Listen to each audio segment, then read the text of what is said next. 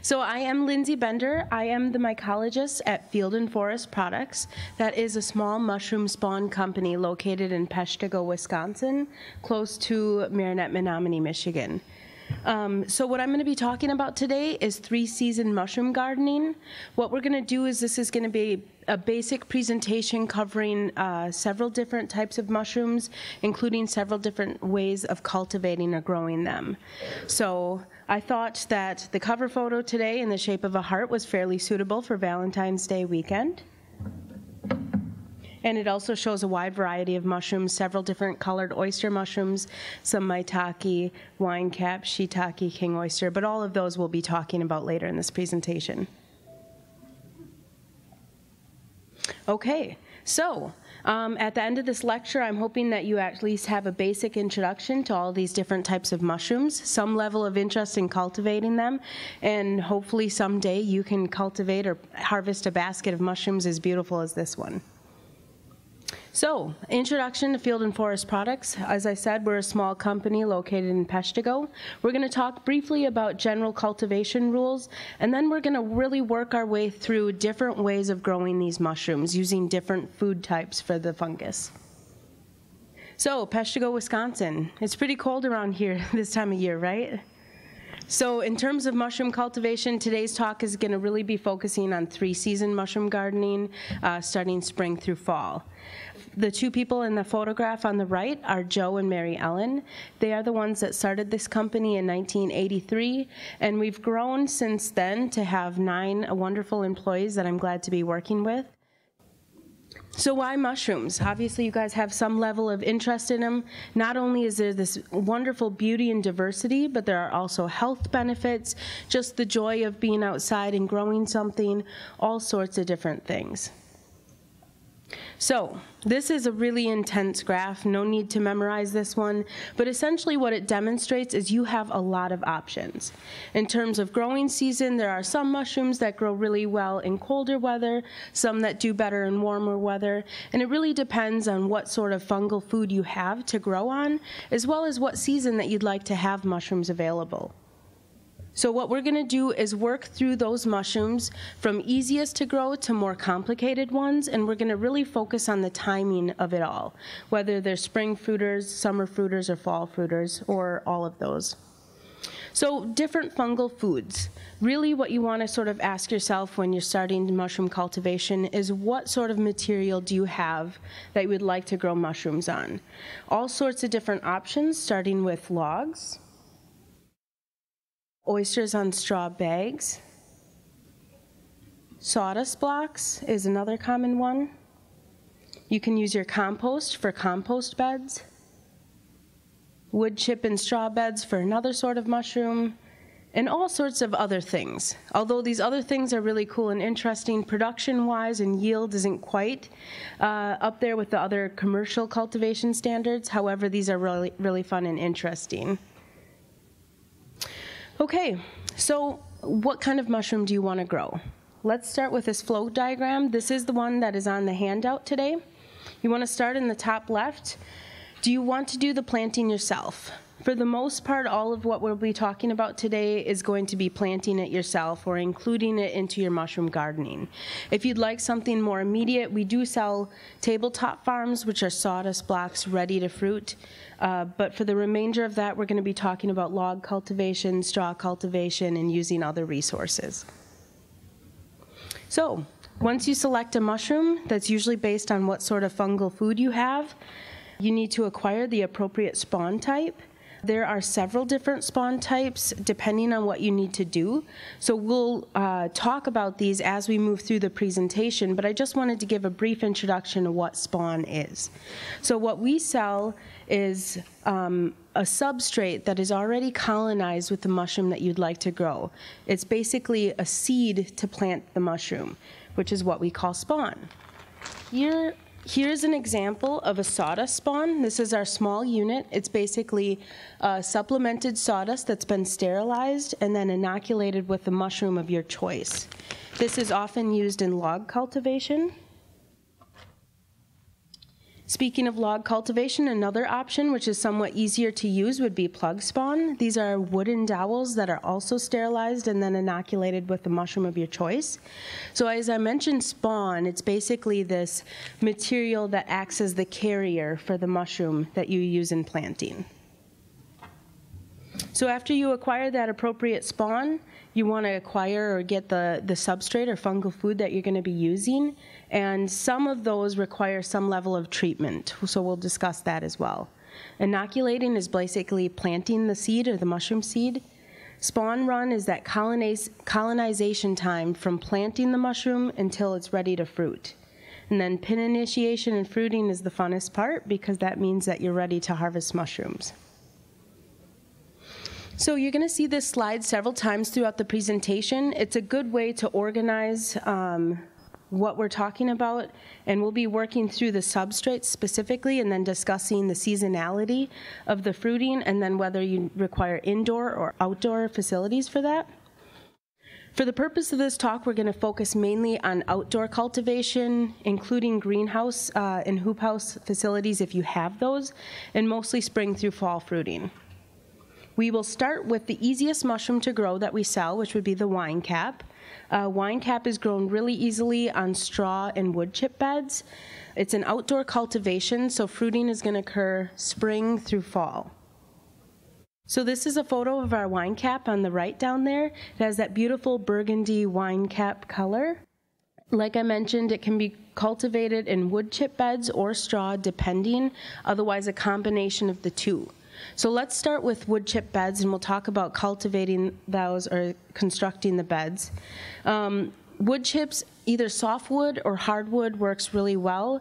You want to avoid the aromatic wood chips like pine because for whatever reason those just don't work unless they've been either heavily leached or composted for at least 3 years. So once you acquire those wood chips, either softwood or hardwood, you want to lay down a layer. Wine cap does need contact with the soil. So find an area of dappled shade to full shade works best. You can cultivate wine cap in the full sun, however you're going to have a lot of problems with moisture control, and it's going to require more maintenance in terms of watering to keep that bed nice and moist. So once you find the appropriate location, another indication is creeping Charlie. If you have areas with creeping Charlie, that's a good area to plant.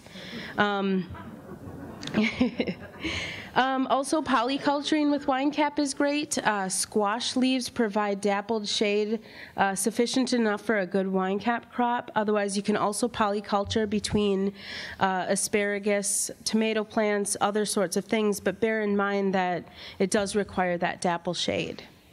So once you acquire those wood chips, if they're moist, you can go ahead and lay them down. That first layer should be 2 to 3 inches thick.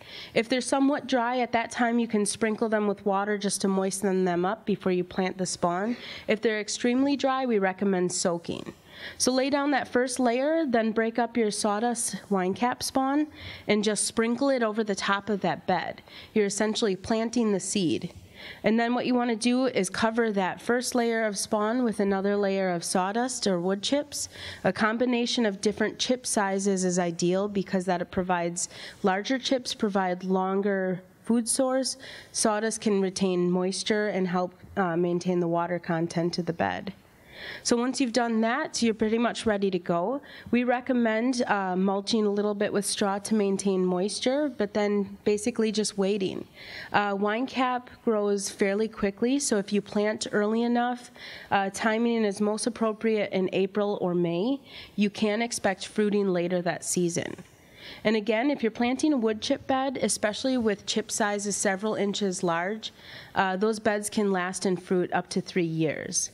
What you'll notice is fruiting is found mainly on the outer edges of your bed initially. Fruiting is fairly heavy, and over time, the amount of wine cap mushrooms that are produced will sort of wane. At that time, you can rejuvenate the beds by adding more wood chips, just slightly mixing them up, and that seems to work really well.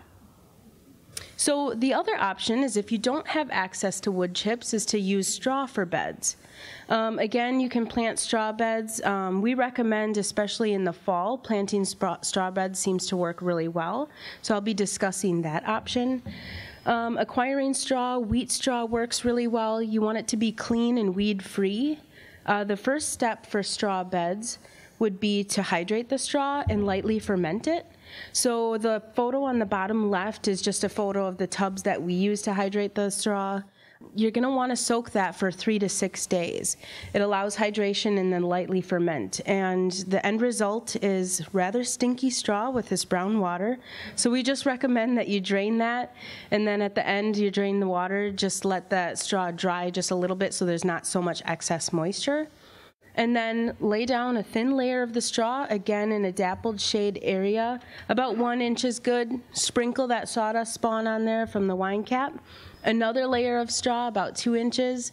Another layer of spawn on top of that. Essentially, you're doing a lasagna layer. And then the top layer of straw, about 3 inches would be good.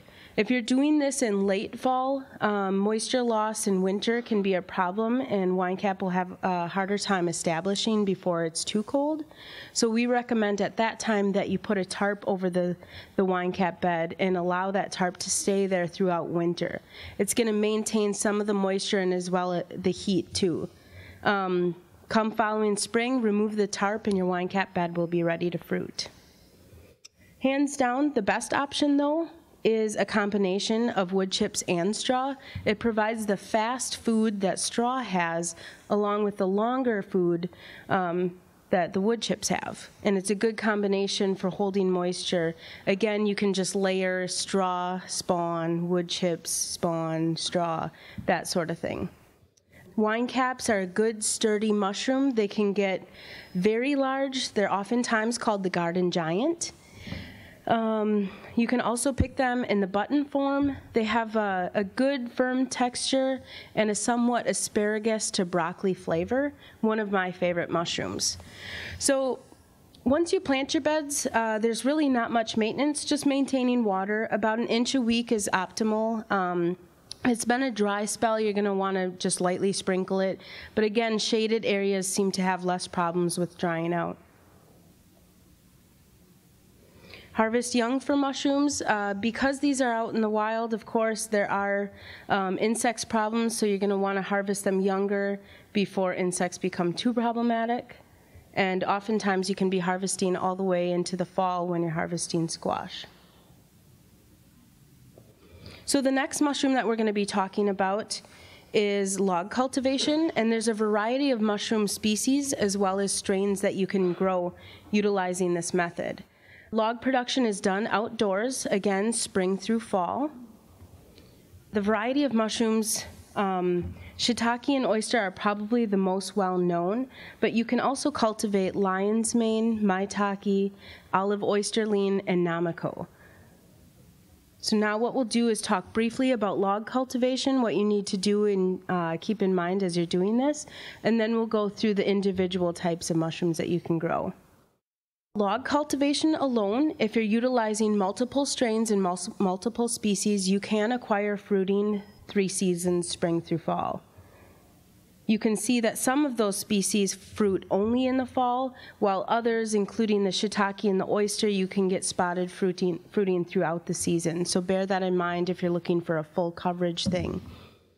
Shiitake and oyster also have several individual strains that have different fruiting requirements based on temperature. So the CW in this chart stands for cold weather strains versus wide range strains indicated by the WR and warm weather strains indicated by the WW.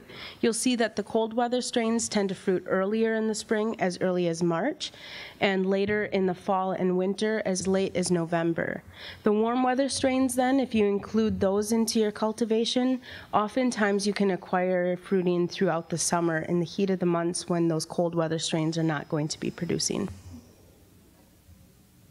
So one of the most important things to bear in mind when you're doing log cultivation is that the tree in which or the logs in which you're cultivating need to come from a healthy living tree. You cut logs during the dormant season, anytime from 30% leaf color change in the fall all the way into the spring, just before bud swell. The reason being is that's healthy living wood. Trees that have already fallen down for whatever reason or show signs of disease often indicates that there's something else that's already moved into that log that would compete with whatever you're inoculating with. Not all trees are created equal in terms of cultivation success, so depending on the strain you would like to grow, there are different tree species that work best. As a rule of thumb for shiitake, sugar maple, and oak are hands down the best.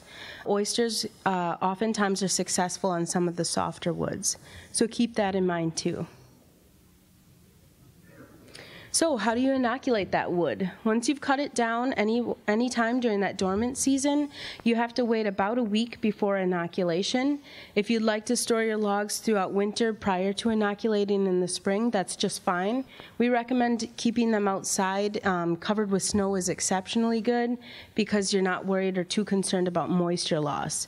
If you cut and then wait too long prior to inoculation, that log can dry out, and that can really hinder colonization and effectiveness. So once you've cut your logs, we recommend a size 36 to 40 inches long and 3 to 8 inches in diameter. You want to drill holes into the log in a diamond pattern as shown on the screen, roughly 6 inches across and 2 inches like a row height. You can roughly get about 50 holes per log, so that would be a decent inoculation rate. One of the questions then is what type of spawn are you going to use? Sawdust spawn or plug spawn, as I had shown you. Plug spawn is probably the easiest because it doesn't require tools. You simply take, after you've drilled the holes, you take that plug spawn and just hammer it in. And then you need to seal that over the top with plug wax that we also sell. That essentially seals in the moisture and keeps other contaminants from moving into the logs. The next option then is using sawdust spawn. Similarly, you're going to drill the holes into the log using that pattern, and then you can use a variety of tools from as simple as a funnel and hand filling with that sawdust spawn, those holes. Otherwise, we have plenty of handheld inoculator sticks all the way to almost fully automatic inoculation machines. Really depends on how big your operation is and how much you value like efficient timing. Inoculating logs can be wonderful, or it can be a chore if you're planning on inoculating several hundred. So after you've inoculated those logs, you've essentially planted the seed. Now you have to allow that seed or that to grow and colonize that entire log. Once it's ready then, sometime later, it's going to show that it's ready to fruit.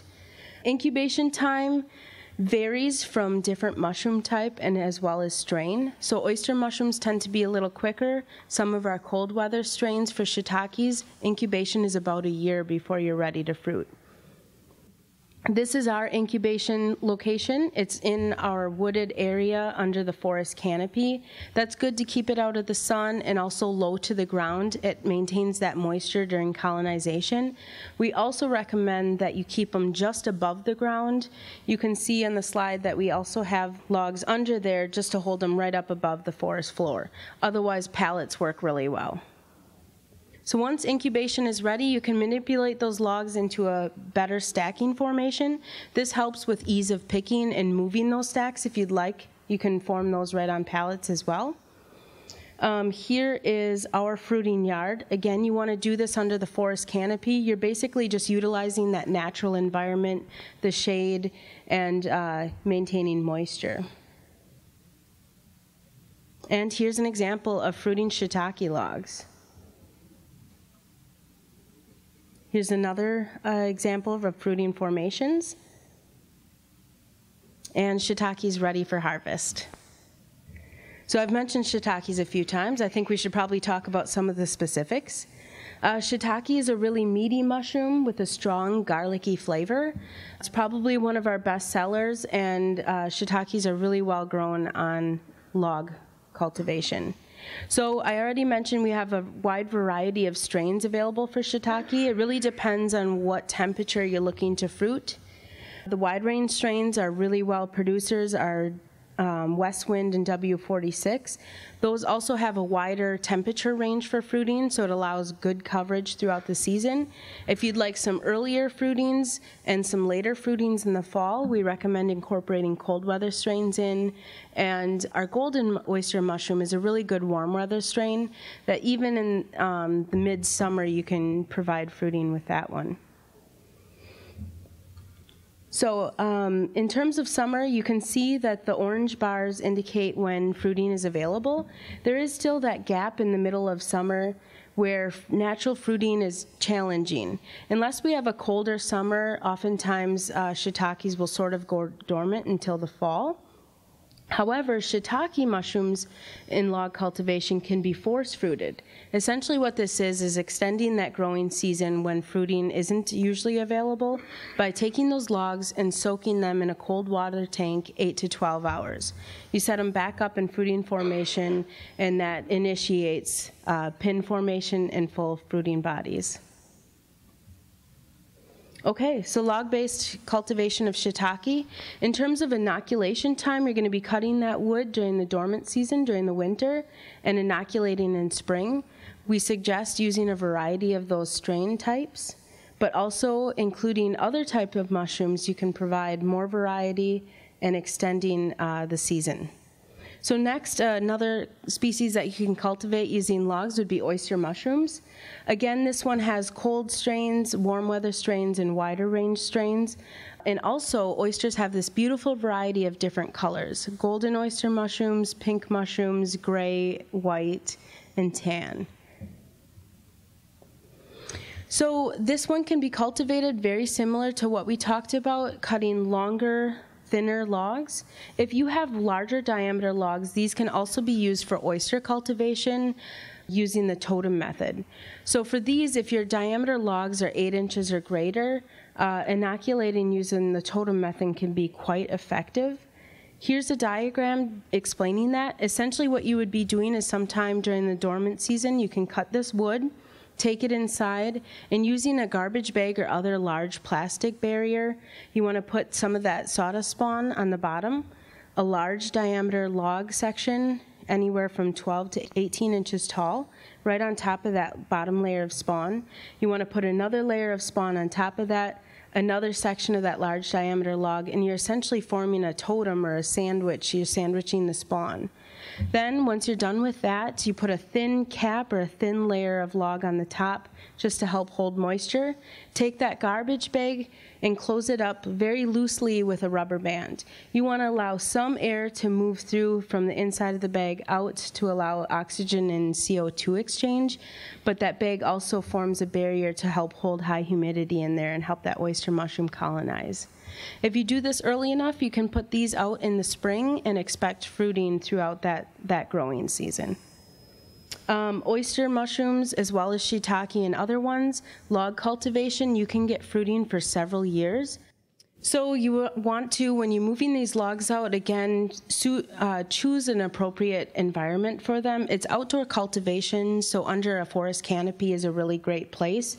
If you find that there isn't much natural rain, watering these logs is a good idea to keep them moist enough to keep that mushroom mycelium colonizing the log, as well as stimulating fruiting. So the next species that we're going to be talking about is Namako. It's much less known, but very beautiful mushroom. This one is a natural fruiter in the fall time only.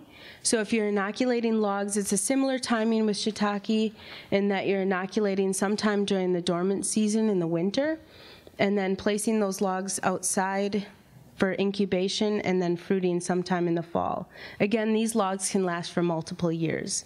Namako has a really good earthy flavor and a somewhat gelatinous material on the outside when the mushroom is young, as you can see in the bottom left photo.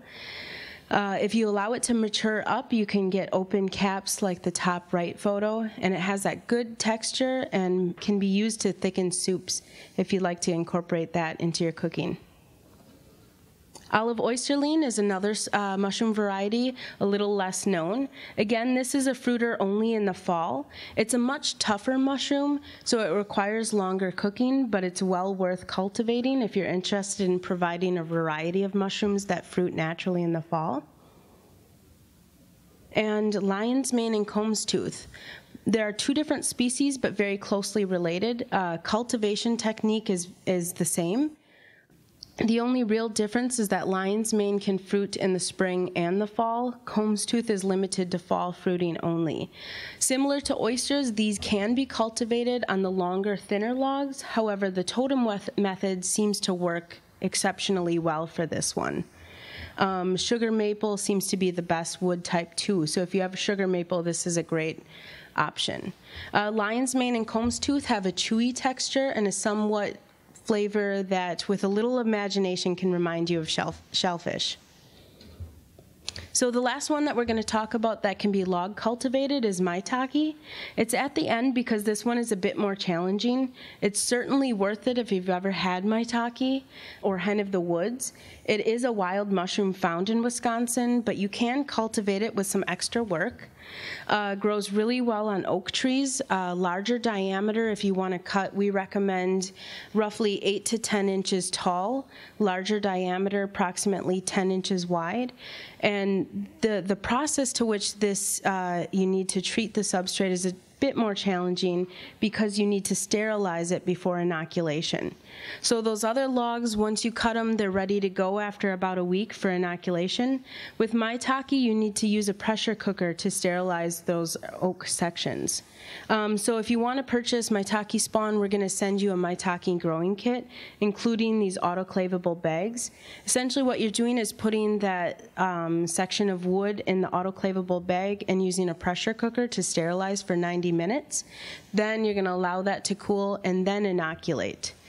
You would be doing this generally in February so that colonization can occur indoors, and by May you can do a shallow burying of this log somewhere outdoors, in a forested environment, and harvest late August or early September for a fall fruiting. Maitake is a fall fruiter only, so if you've ever been out in the woods and you're lucky enough to find the wild stuff, you'll notice that the fall seasonality of it. But this one, again, has an earthy flavor, and if you crumble it over a sauté pan, you can get it nice and crispy, and that can be incorporated on the top of pasta dishes, cheese pizzas, or any other sort of dish.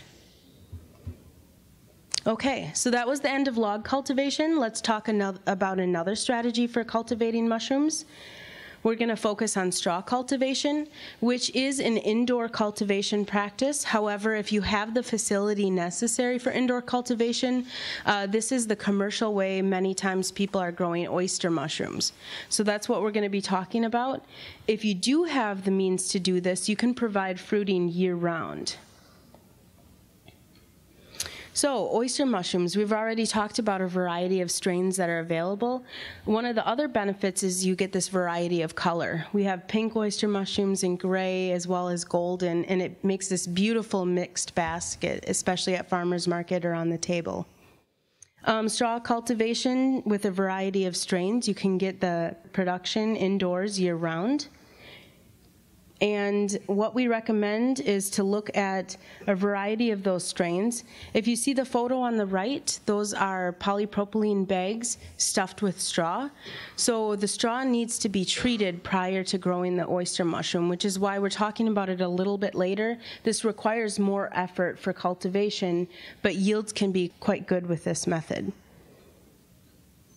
So what do I mean by some work involved before planting? You need to do some form of pasteurization. There are 3 methods with this. You can do a cold pasteurization, which is manipulating the pH, hot pasteurization using heat, or a fermentation, which involves soaking for several days. Essentially, this step is to make the straw selective for the oyster mushroom mycelium. When it comes time for inoculation, you're basically going to pack those straw bags very tightly and layer every several inches some of the oyster mushroom spawn. Inoculation is a matter of 2 to 3 weeks in roughly 75-degree temperatures, and then they're ready to be moved into the fruiting room for fruiting. So this cultivation, unlike logs, is a fairly shorter time period and can provide more regular fruiting schedule. With oyster mushroom cultivation, light is absolutely necessary.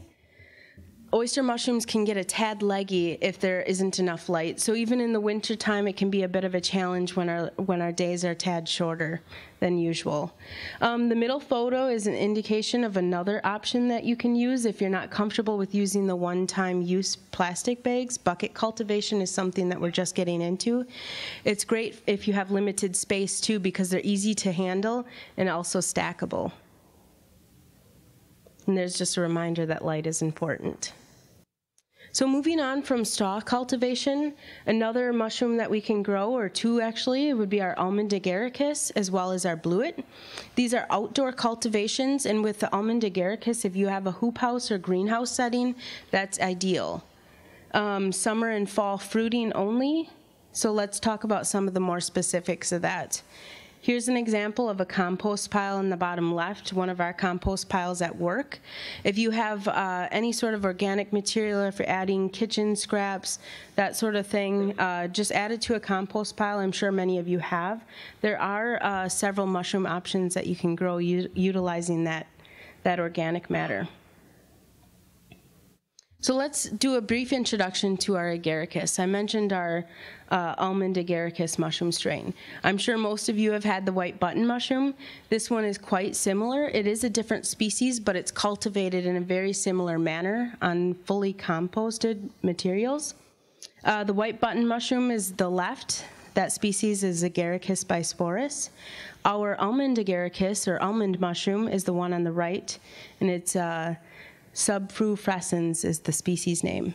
All agaricus species are grown on this compost, but our almond is special in that it requires a higher temperature, which is why greenhouse cultivation is ideal. So if you're planting almond agaricus, you're going to be planting that in the spring. It is highly sensitive to freezing temperatures, so generally this is an annual crop. But it can provide, it's quite a bit of work, but it can provide substantial fruiting throughout the growing season, especially if you have that indoor setting. You'd be planting in May to June, and given a greenhouse setting, you can suspect fruiting anywhere from the end of July all the way into the fall.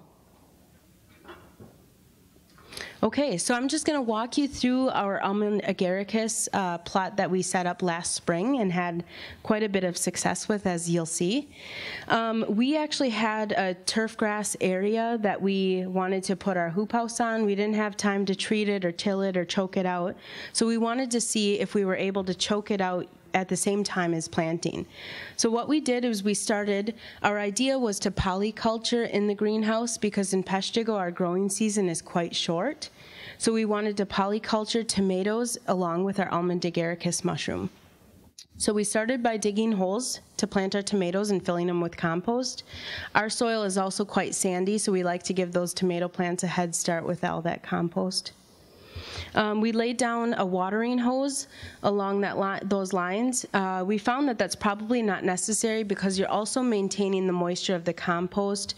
It didn't seem that watering this way, especially last season, seemed to be necessary. So after you've done that, the next step is to lay down the compost and plant the tomato plants. You can see that we recommend 4 to 6 inches.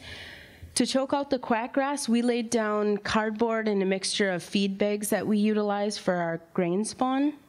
Lay down that layer right on top of the grass, and then 4 to 6 inches of the compost surrounding those tomato plants. And then the next step was to top that off with either more feed bags, a thicker layer of straw to mulch, or some sort of layer that's going to hold the moisture into that compost. Here you can see we're planting the almond agaricus mushroom spawn. That's simply done by just using your hand to make small holes every 6 inches and sprinkling the sawdust spawn into those holes. You can see on the left that then after inoculation, we've covered that back up with either the cardboard or the straw mulch. And then by the time you're done planting, you're really happy and excited to make sure that those tomato plants are going to be successful along with the almond agaricus. So 2 to 3 weeks later, what you're going to want to do is maintain watering the moisture on the top of that straw layer or the cardboard layer. The rule of thumb is to try to keep the compost at the same moisture level as when you planted, roughly 60%. So damp, but not soaking wet. After 2 to 3 weeks, go ahead and pull back that mulch layer or that cardboard and check for colonization. Successful colonization is going to look similar to this, where you see that light white branching. That's actually the mycelium of the almond agaricus starting to spread through that compost layer. Once you notice that compost is about 60% colonized, you are ready for casing. This is one of the other steps that makes almond agaricus challenging, but well worth the planting. By casing, I mean adding a non-nutritive, high moisture content layer that stimulates mushroom formation. In this case, we use peat moss, water, and hydrated lime to adjust the pH. You're aiming for a pH about 7. What we've found as a rule of thumb is 3 pounds of peat moss, 3 quarts of water, and a tablespoon and a half of hydrated lime seem to work out quite well and close to the pH of 7. After mixing that up, sprinkle it on in a thin layer about 1 inch thick, just lightly over all of that colonized compost. And shortly thereafter, you're going to see pin initiation or tiny little almond agaricus mushrooms. Almond agaricus, especially in a greenhouse setting, it's quite warm. It grows incredibly fast. Shortly thereafter, you have quite the harvest. These are adult mushrooms. You can see that veil underneath the cap covering the gills. This is a good time to harvest this mushroom because it is excluding any other insects or whatever from getting into that mushroom. These can also get quite large. We did harvest a mushroom that was about 10 inches tall and just over a pound for a single one. Again, it has the same texture as white button, but this wonderful aroma of almond, and the flavor is incredible. It reminds you a lot of almond extract.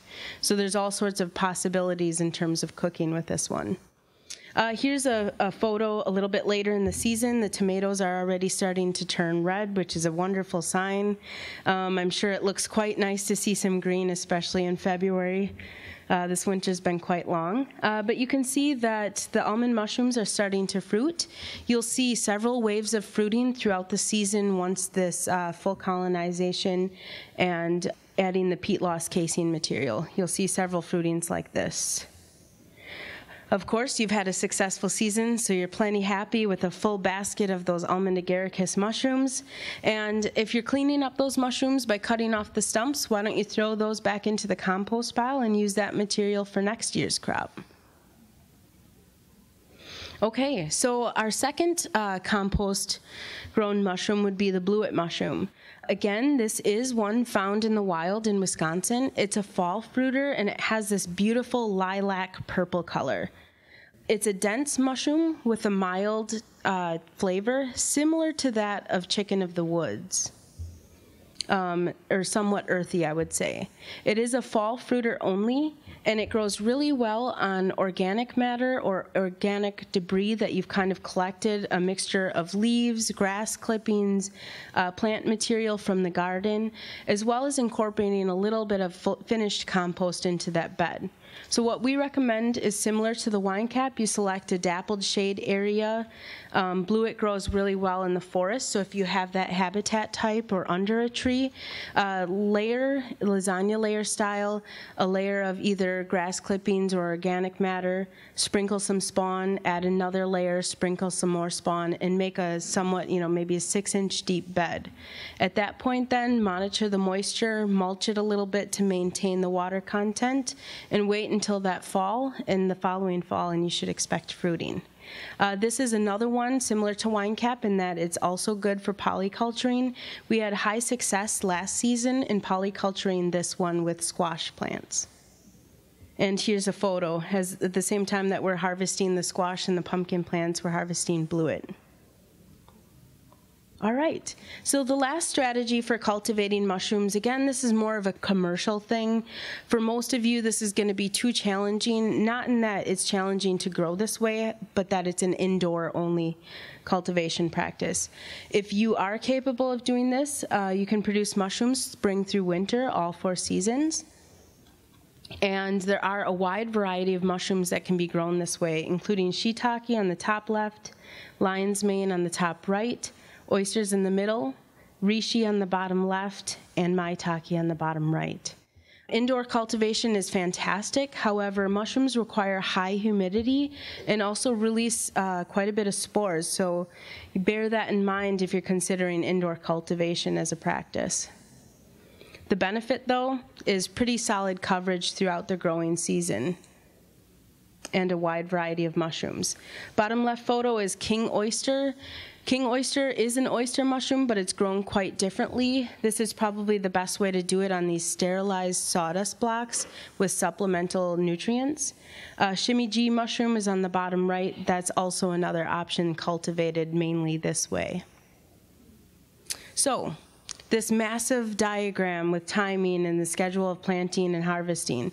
It's pretty intimidating, but it demonstrates this wide variety of mushrooms. And hopefully now that we've talked through step by step, you have a better grasp on the timing of it all, the options that you have, and what sort of questions you want to have in your mind if you're looking into getting into mushroom cultivation. Additional resources, we have a fantastic interactive website with all sorts of introductory material. We have all sorts of research and information there if you'd like to take a look at that. Otherwise, we are fantastic at answering questions over the phone. Thank you so much for your time.